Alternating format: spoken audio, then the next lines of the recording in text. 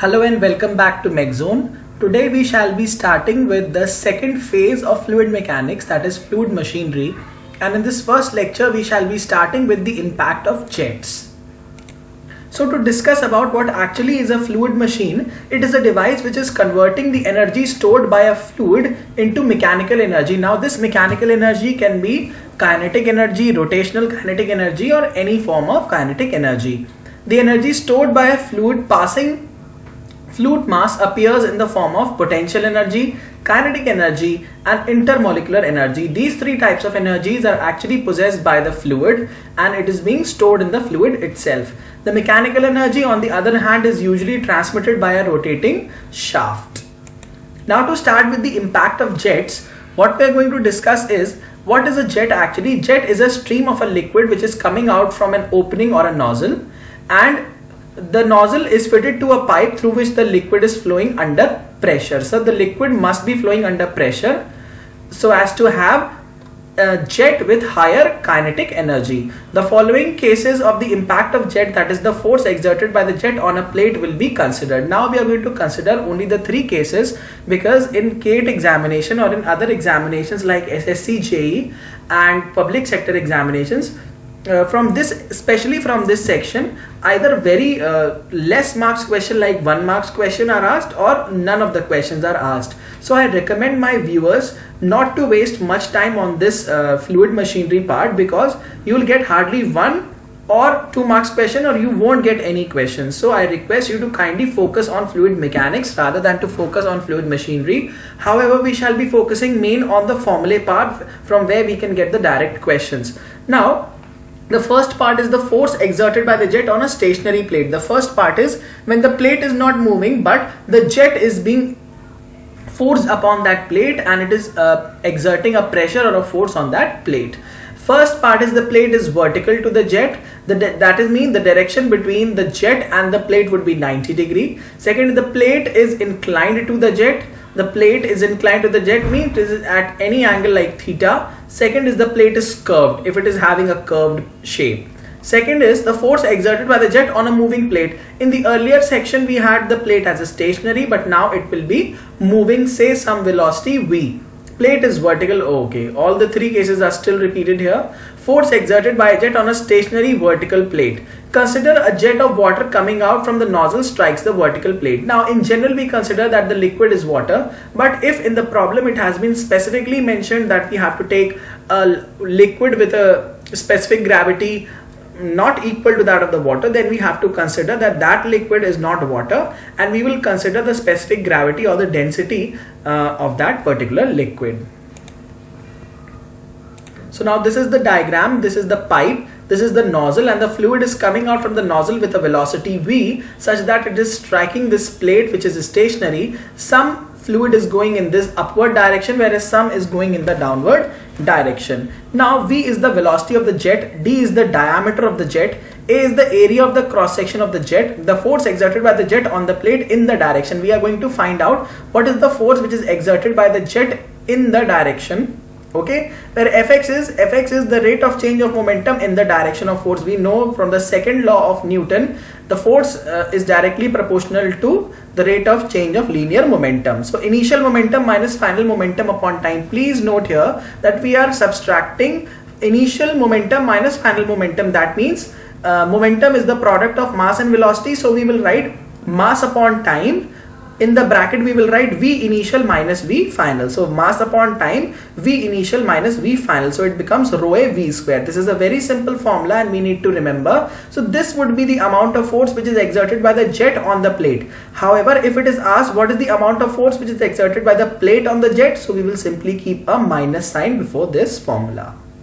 Now we come to the case when the plate is not stationary, rather it is moving, and such that it is moving away from the jet, or it can be moving towards the jet with a velocity small u. So capital V was the velocity of the jet, a is the area of cross section of the jet. If the area is a circular, then the radius can be given and the diameter can also be given, and we can simply find out the area by the formula of pi d square by 4.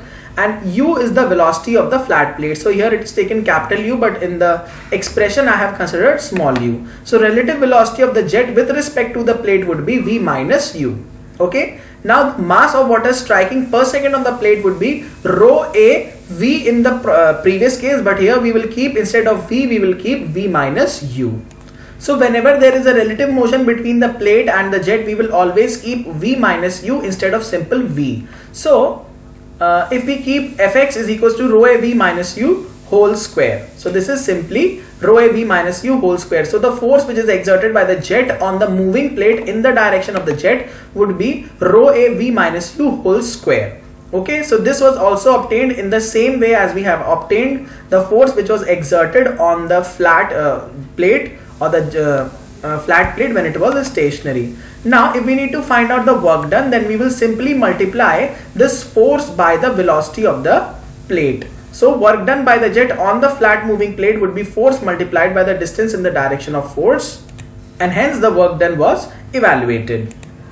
Now if we see that if the plate is inclined at an angle say theta with the horizontal axis, then we will find that there are two components of force. One component of force is in the Fx direction and the other is in the Fy direction. So this normal force that we are getting, rho A V minus U whole square sine theta, actually has two components. So the component along the x direction would be rho A V minus U whole square sine square theta, and in the y direction it would be rho A V minus U whole square sine theta cos theta. And the work done would be simply evaluated by multiplying this force, that is the normal force along the x direction, we will multiply it by the velocity of the plate. Now if we discuss our problems for the case of curved plates, then we would find that the normal force which is exerted by the jet in the direction of it on the curved plate would be rho A V square 1 plus cos theta.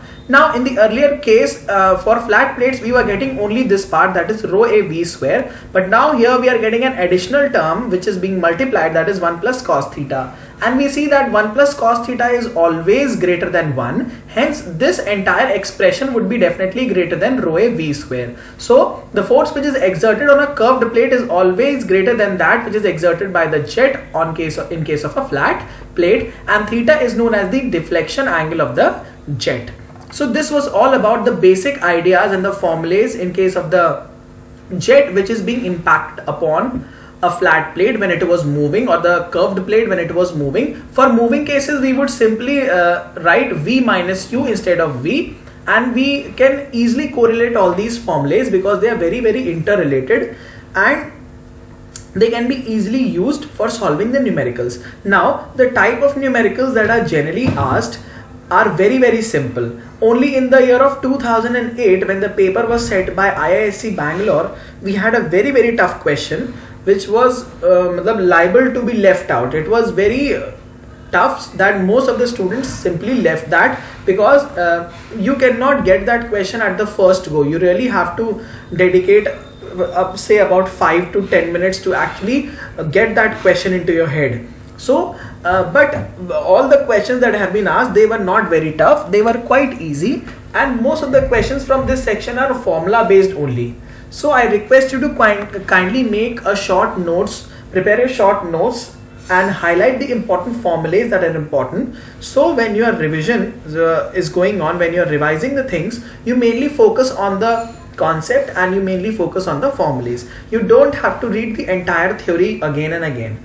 Now by doing so, you will have the advantage that your revision will be done very fast, and since only the problems are being asked in the gate, there is no theory to write. So from the point of view of solving problems, you need to have a good command over the formulas, because if you try to solve the questions in the gate examinations by deriving the formulas in the examination hall, trust me, you're going to lose the paper and you're going to miss most of the questions that can be easily solved. And that is why in all my lectures I focus mainly on the formulas, because without the formulas you cannot even think of solving the question. 70 to 80% questions are mainly based on the formula, where the rest are based upon your thinking and your judgment, how you can correlate the formula with the concept. So with this we come to the end of this lecture. We hope that you people are liking our lectures. Keep giving us important and valuable feedback so that we may have an improvement of our channel, because it is probable that if one person is making all the lectures, then errors try to creep in, but still we try to avoid all these errors by keeping the lectures simple.